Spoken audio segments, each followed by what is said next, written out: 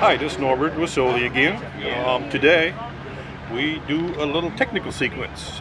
This is about how do I take out the ejectors on a Zoli barrel. Super simple, but still good for me to show you what you need to do. And you need only one tool, a punch like that. So here we go, and I will show you that and focus a little closer on this. I have this punch, and right here is the holding bar, and this has a push button. So I push that in with my thumb. I push in the ejector, and then I pull out this bar. And then this slides out, and here comes the ejector.